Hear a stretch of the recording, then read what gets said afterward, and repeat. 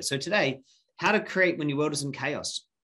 And right now, I think it's obvious that there's lots going on, you know, and to understand that as we're creating, we're in a co-creative universe, and there's lots of things out there that can steal your attention. I talked about this a little bit last week, and that's okay. You know, at the moment, there's war, there's inflation pressures, there's you know, there's still a pandemic or restrictions. There's simply just a lot. And what I want to talk about is this isn't abnormal. It's just a little bit heightened at the moment. And obviously we're all hearing about it a lot. So today's theme is, you know, how do you create when your world is falling apart? And it's a really good theme. So I'll share with you something that's extremely personal and really, you know, it was a big shift in my life. It's actually 6 years to the day that my whole life changed, which is today. So 6 years ago, my business partner was killed, and most of you know the story. So Mark Deason was killed in a motorcycle accident, and it really shifted and changed my whole perspective in my whole life, and it birthed what we have now. And what happened was, it wasn't just that the tragic loss of him and that happened. It was actually what happened around that. So to fill you in on the story, it turned into be a really hard time for me. And the reason why it was so hard is, number one, the way that I'd structured my business was, yes, I was turning over a few $1 million at the time, but I was redlining it. Does that make sense? I was redlining, meaning even though millions was coming in, millions was going out. So we didn't really save. We just were going and spending and traveling, and like there was nothing there. The second is, the business, I didn't know how to do what he did in the business. So the business there was no second or third layer of people that could do what he did. In fact, some of my team that are still on here or still in the team, remember this, I didn't actually know the names. We had 40 odd staff at the time. I didn't actually know the names of a bunch of the people, or even what they did or how to do anything.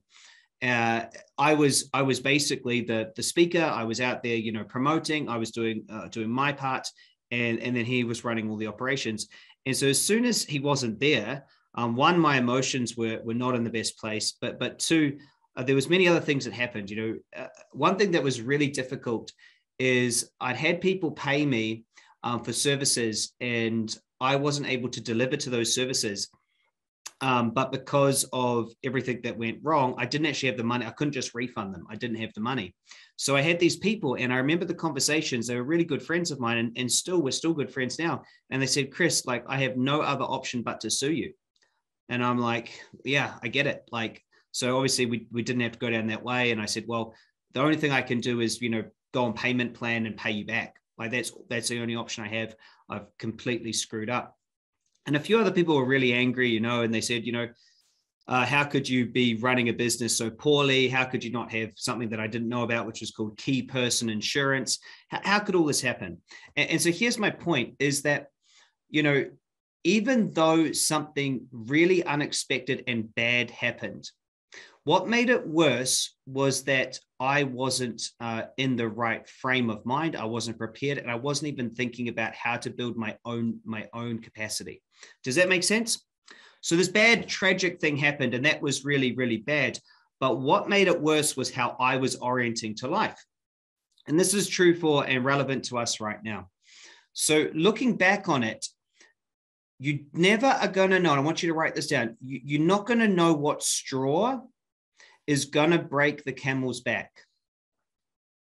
You're not going to know what straw is going to break the camel's back, but you can see a camel that is really struggling. Just think about that for a second. You're not going to know which straw is going to break it, which final thing will be the one that breaks it, but you can see something struggling. Anyone heard that saying before? And so when we think about the world right now, we can see some, quote, struggling camels, hey? And we don't know which straw is going to be the thing that creates the break or a completely something bad happening for you. Does that make sense? You're not going to know. We can't predict the future. But what we can do is make sure that we don't have, and we're not oriented at a place that one little thing happens and the whole thing blows up. Because if I look back at that moment, if that happened to me now, I've got cash, I've got insurances, I've got multiple people that can help in every area. There's nothing in my company that I can't really figure out. It's completely different. If that same thing happened now, I would be absolutely devastated personally, but I'd be okay. Does that make sense? The same thing wouldn't happen. And same with many other things that might happen in our life. So I want you to hear this is right now, there's a lot of noise out there in the world. There's huge conflict happening in Europe. There's pandemics, there's inflation crisis, there's threats of rising interest rates. Is this true? Let me know. Is this true right now? There's a lot. There's pandemics, there's vaccine part. There's so much happening. There's so much happening. And we don't know which one of those are going to happen. But can we all agree we can see a struggling camel? And there's going to be something at some point that turns out to be not as you want it. True? Can we agree? And we can't guess when or where. But here's what we do know, is that if we right now choose to have the right skills, the right capabilities, to be in the right focus, when that happens, you'll be like I am now versus how I was in 2016. Does that make sense? Right now, if it happens, I'm good. And so that's what the theme is today. The theme is to understand, and this comes from Dr. Stephen Covey, another great person who's no longer on this plane, is I took my team through this earlier this week, so a few of you have already been trained on this. I'm drawing two circles. The outside circle here is the circle of concern. Concern. Oops, I didn't even spell concern right. That's a concern. Oh, come on, sort it out, Duncan. Concern. And then in the inside here is a circle of influence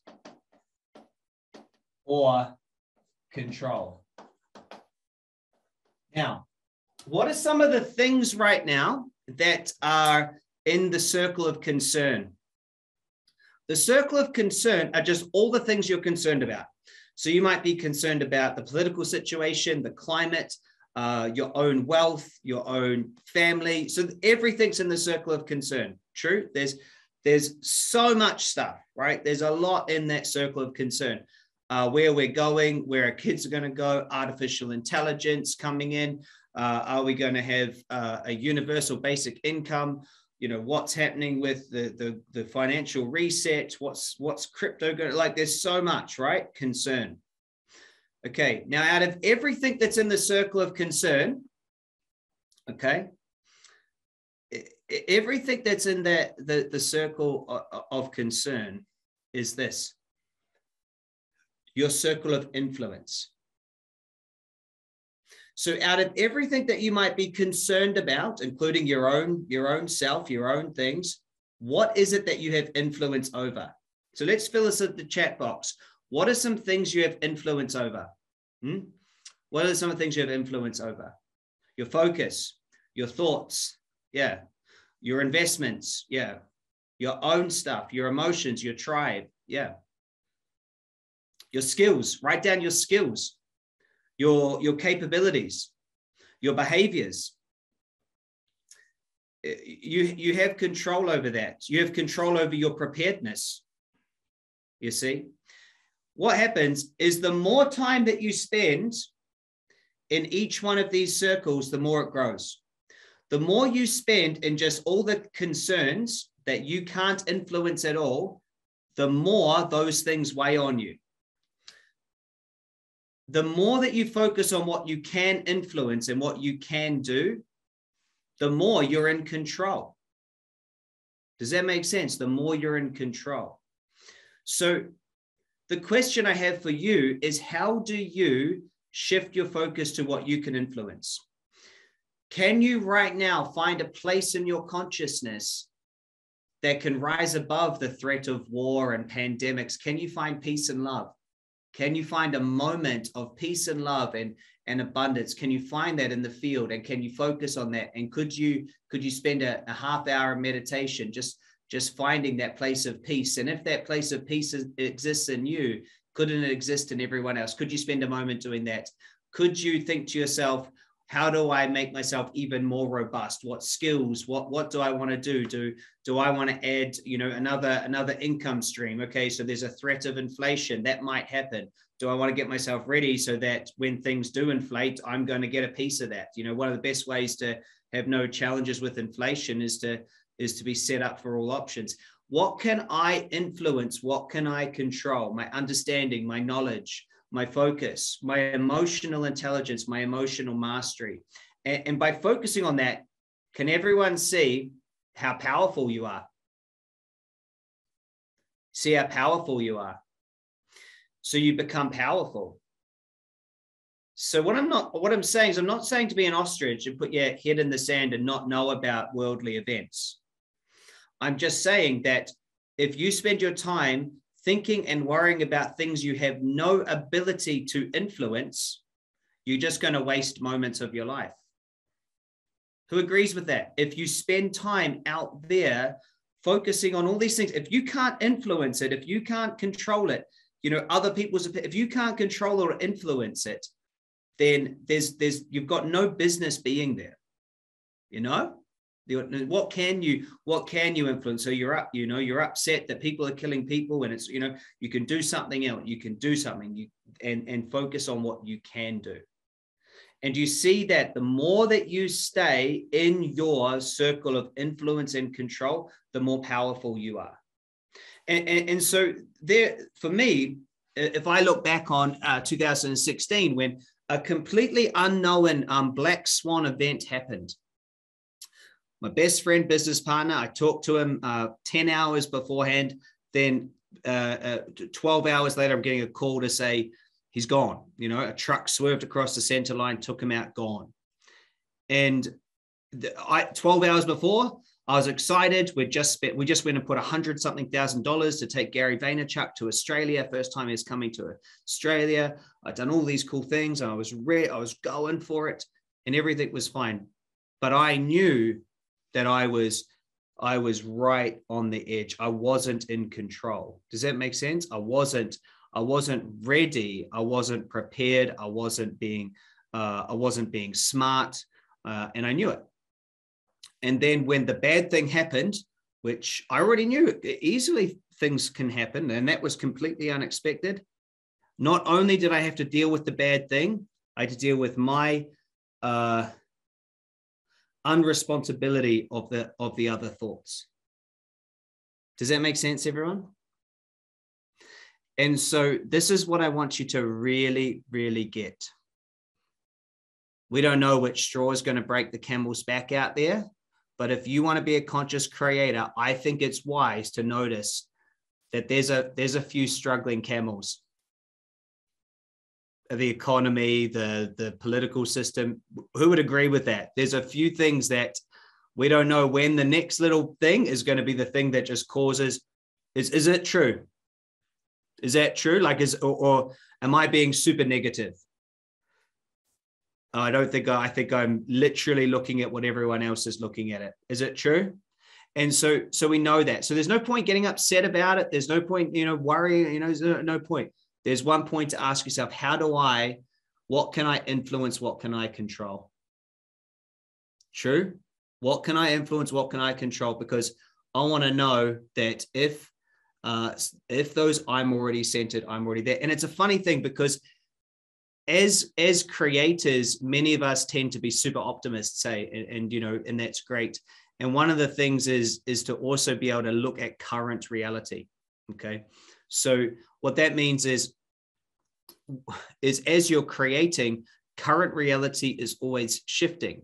And if you have an inability to look at current reality as it is and potential co-creations that may happen, if you're unable to look at that, then unfortunately you may have a situation like I had in 2016, which it was obvious. Looking back, I already knew that I should have been doing something else, putting money aside, having insurances, doing other things. I already knew it. It wasn't that I wasn't smart. It wasn't that I didn't know that having a reserve of capital was needed. It wasn't that I didn't have the ability to do that. I just ignored it. I just ignored it.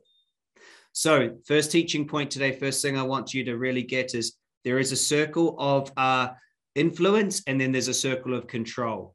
If you focus on what you can control more and what you can influence instead of what you're concerned about, you'll find yourself into a very, very, very powerful position. So let me talk through some more, and we're going to do a great recode. So I want to talk about the 7 secrets of magic. This is from William Whitecloud, and give you my take on it, because many of us need to bring it back, and then we're going to do a great recode and have lots of fun. Does that sound good? I love it.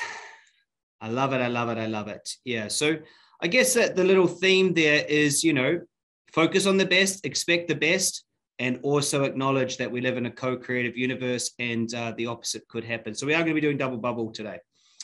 All right. So the first teaching point, your thoughts and feelings are not reality. I covered this a little bit last week. Your thoughts and feelings are just your unconscious response to reality.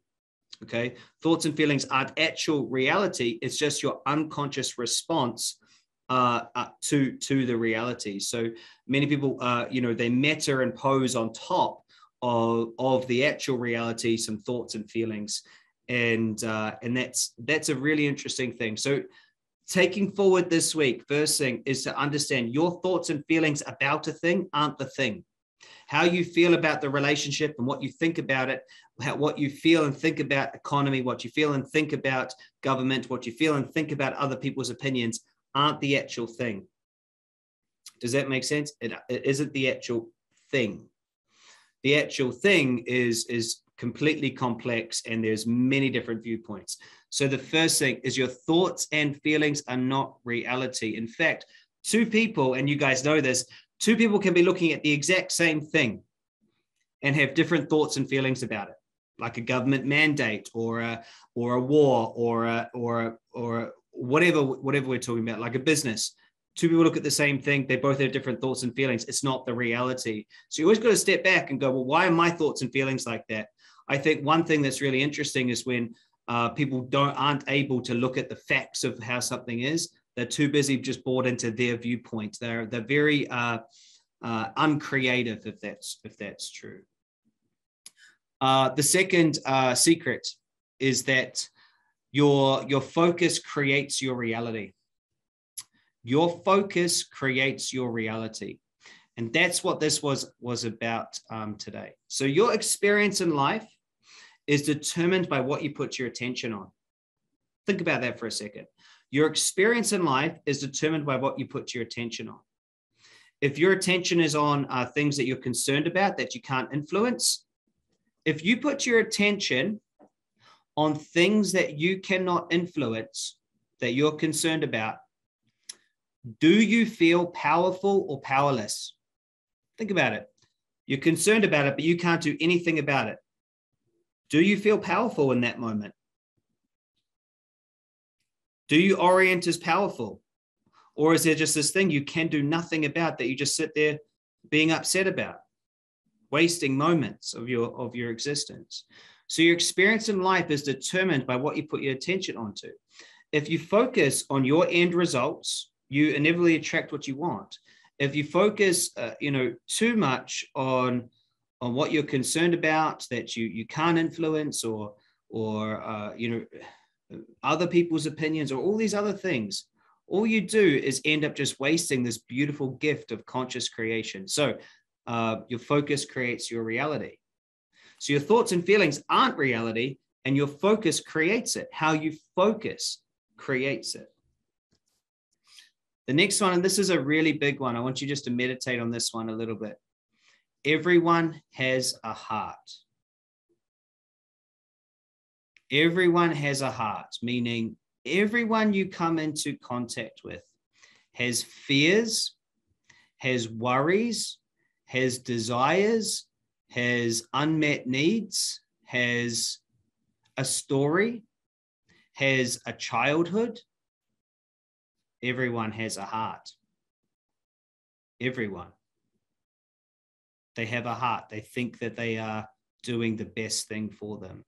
And this is something, whenever I get myself in conflict or upset with someone, I always remember that person has a heart. They have a heart, and they're doing what they think is best for themselves, for their family, for maybe for you, for everyone. And really sit with that, because in times of conflict, in times of increased tension, we can forget that when we bring it all down, that person is a conscious creator as well.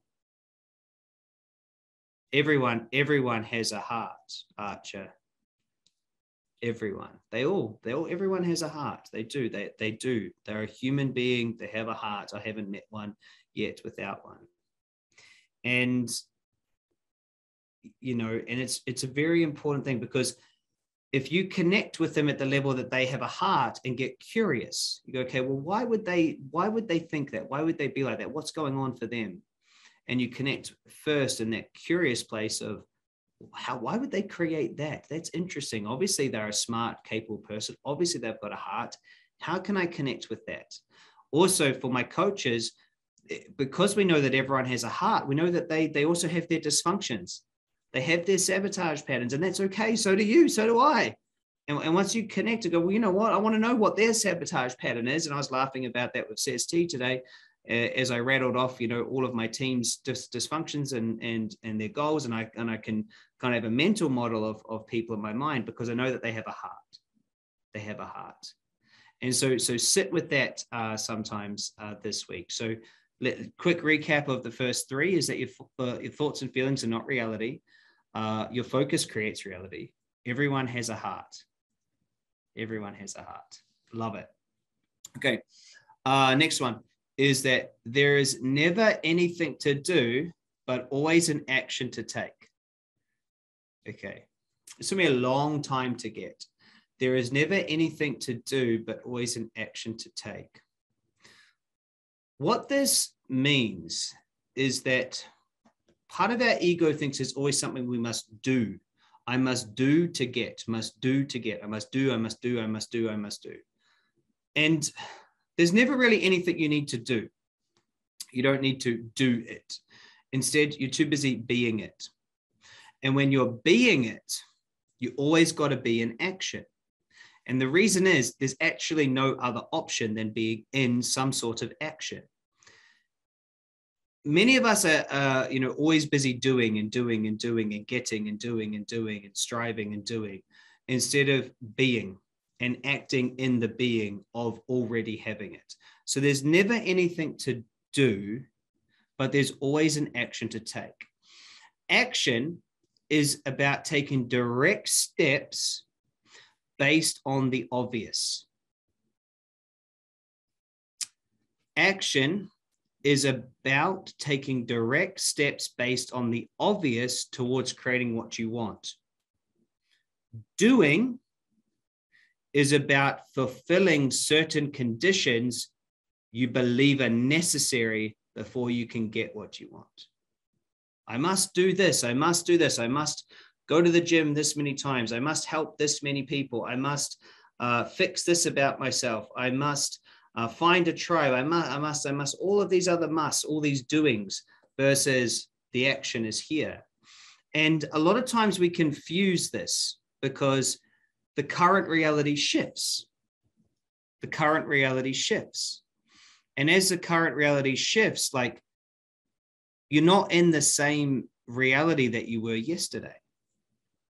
And so back to my story is 12 hours passed. I went from this stable business, so I thought, that was pushing it, going for everything we could. 12 hours later, completely new reality. And that reality shifted, and it was done. And there was completely different actions all of a sudden. And so we must realize that we're living in a creation that's always moving. Okay. And there's always an obvious action. There's always an obvious action, and the obvious action is inside of your control. So, I'll say it again. Action is about taking direct steps based on what's obvious towards creating what you want. doing is about fulfilling certain conditions you believe are necessary before you can get what you want. Very good. Awesome. Awesome, awesome, awesome. So there is never anything that you need to do or be. There's always an action. There's always just a way, a path of least resistance towards what you want. The next one is structure has integrity. Structure has integrity. Something structure dictates its behavior, and its behavior dictates the experience. Structure has integrity. If we're structured in life and we're focused on an end result and we're having it now, and we're focused on creating something and we're going for it, and we're watching the current reality shift, that structure is going to take action. If our structure is we have to feel good before we take action, we're going to find ourselves trying to solve the whole world's problem. Structure has integrity. Does that make sense? The way you structure your life has integrity. Structure creates the movement. Structure has integrity. So if your structure is on always trying to find the conspiracy theory that will finally pop the proverbial balloon and everyone will go, that is what it, then guess what you're just going to keep finding? Conspiracy theory after conspiracy theory after conspiracy theory. That's the structure. If your structure is to find out how there is an abuse of authority, that's what you'll always find. If your structure is always to find reasons why you can't have what you want, guess what you keep finding? I can't have it because of a pandemic. I can't have it because there's a war. I can't have it because my friend left. I can't have it because my cat died. I can't. See that structure? The structure dictates that something must always be there. True? And so the structure creates. And so you'll see these repeating patterns. The structure creates the movement. If I was talking to a colleague earlier today, she might be on the call, and I was saying, look, I see your pattern, and the pattern is this, to always do this. And so we need a different pattern, which is just to do that. The structure that you focus on is obvious. So structure has integrity. Something structure dictates its behavior, and the behavior dictates the experience. In creative terms, what your attention is focused on forms the underlying structure of your consciousness. What your attention is focused on forms the underlying structure of your consciousness. So if my attention is on how the world is terrible and against me, does that help me create my coaching business?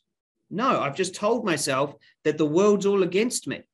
If my attention is on how terrible everything's going to be and how all these things that I'm concerned about, is that going to help me take an action and write the best-selling book? Is there going to be someone this next year that writes a best-selling book? Let me ask you, is there going to be someone that writes a best-selling book, that puts a video out? That is someone going to do that? And then is there going to be all sorts of people that lose themselves with concern over things they cannot change? Isn't it? And it's your choice which one you're in. And I see constantly in the online space, people just rabbiting on about things they can't influence at all, and just losing their power to all of these things they can't control. And you watch it for years and years. Talk to a friend, actually, I've talked to a lot of people about this. I gave him a call yesterday. Every time I have a call, he's always got a new fancy thing that he's going to give to his clients. This person's one of the most intelligent healers I know. And every time I talk to him, there's just a new thing that is the thing that he needs to now give to his clients. But about 5 years ago, I helped him with his marketing, and it just didn't follow through. 5 years ago, he had the right stuff. And then every 3 to 6 months, I talk to him, and there's a new thing added, a new thing added, a new thing added, a new thing added. It never gets out there. His structure isn't to get out there and help people. It's just to keep finding the new thing. He was a good enough healer the day he was born, probably. So in creative terms, what your attention is focused on forms the underlying structure of your consciousness. Very big statement. Structure has integrity, and your structure is created by where you're focused on all levels. Superconscious, unconscious, self-conscious. Next one. You get energy from a higher source. You get energy from a higher source. We call that superconscious. The key to magic is being able to connect to that higher source, gain information, and truly use your natural ability. We don't spend enough time learning how to connect to that. But if I asked you a question, you would be able to connect to it. Open-ended questions are one of the best ways to connect to that. See, most of us are old enough to remember where we were September 11, 2001. But because I didn't ask you that before, it wasn't there. You see, and now it's there. Where was that? Well, it's in a higher place. It's in your mind. It's out there. Now, the same way that you remember the past is how you remember the future. And we actually get an energy from this higher source, this higher place that we can connect into. And we're going to do Recode today, obviously. And step 2 is about connecting to that invisible future that hasn't been manifest yet and living it before it's done. We connect to that higher source. And the more that you're able to listen to their muse, the more you're able to listen to your end results and stay focused on that, the exponentially better chance they are that they will actually be manifest. The more that you use this amazing creative power to focus on all the things you're concerned about that actually you have no ability to control, the more that it's like they dampen down or they weigh on your consciousness. Your consciousness is too busy being upset about all these things to be able to put its focus on what it is you want. You get energy from a higher source. You get energy from a higher source. This energy, it's so unlimited that you can put the focus on so many different things. However, as soon as you spread it, you reduce its potency. You reduce its potency. If you live in the circle of concern, it's going to systematically help all of those things exist and weigh on your ability to actually focus on what you can influence. You get energy from a higher source. You get energy from this higher source, and we must learn to cultivate that focus on what it is we want to create, not unconsciously manifesting everything we don't want to create. You see, the key to superconscious magic is developing the ability to let go of the fixed and get into the focus of the possibility and the choice, but letting go of how it is and realizing that there's magic available. There's magic available in every single moment. There's magic to transcend, to transmute, to turn lead to gold. There's magic. There's magic. And the world is gripped by this media marketing machine and narrative that pulls all of our focuses into concern. And what do we all just keep manifesting? More stuff to be concerned about. Learning to bring your focus into what you can control, it puts you miles ahead of everyone else. In fact, if all you do is learn to bring back onto what you can control, how you feel, what you eat, what you drink, what you do each day, your behaviors, what you're learning, what your skills, the more you bring back into that, the more you rise above the complete mess. And the more of us that do that, the less power there is on all of this that keeps taking us. Is it true? Last one. So let me just recap. Number 1, your thoughts and feelings are not reality. Number 2, your focus creates your reality. Number 3, everyone has a heart. Number 4, there is never anything to do, but always action to take. Number 5, you get energy from a higher source. Did I miss one? Structure has integrity. I missed one. Yeah. And it takes will is the final one. The final one is it takes will. It takes will. Meaning, your highest source of energy is ultimately your heart. Yet the paradox is that we're super conditioned to protect what our heart wants. And we're so conditioned to be motivated by fear instead of what we truly desire in life. Fear that we don't look good enough, fear of failure, fear of success, fear of not being perfect, fear of not being good enough, fear of not being, we're so motivated to try to fulfill all these egoic agendas and conditions that it's almost like there's a battle to live in your heart, which is very strange, but it's true. So ultimately it takes will, meaning it takes you and you alone to sit down and make your choices, to stop focusing on what you're concerned about and focus on what you can influence. There's no trick. It just takes you doing it, meaning your willpower to go, I'm not going to focus on things I can't influence or control. I'm going to focus here. I'm going to focus on what I'm creating. I'm going to take the right action. You see what I'm saying? Is that it just takes will. Your fears are communicated to you by the thoughts and feelings. And if you let them control you, you get taken into all these different areas and it's 2 a.m. in the morning and suddenly you're searching something that trying to explain how crazy this world is. But even if you know how crazy it is, can you actually do anything about it? And the answer is very little for most of us. And so instead we could got to, get back to what could we control? What can we focus on? What is important to us? What are we creating? What are we going to do? And it takes will. It takes will. Because our body, our unconscious, wants to know where the saber-toothed tiger is hiding. It wants to know where the boogeyman is. It wants to know the bad stuff because it believes if I know where the bad stuff is, I can avoid it. It says, if I know where the bad stuff is, I can avoid it. Instead of realizing that all you do is create what you do want and there is no bad stuff there. It takes will to realize if you create paradise, there isn't a hell.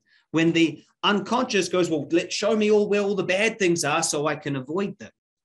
But all that happens is as soon as you focus on what you have to avoid, think about this. In order for you to avoid something, it has to exist.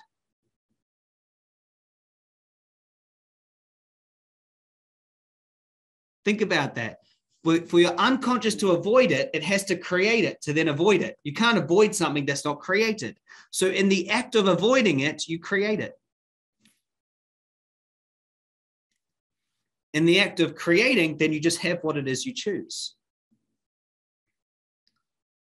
But it takes will. It takes will. Now, these are 7 secrets of magic delivered in the Magician's Way, which is in our recommended reading list by one of my very, very, very close friends, William Whitecloud. And I recommend that you all read his book.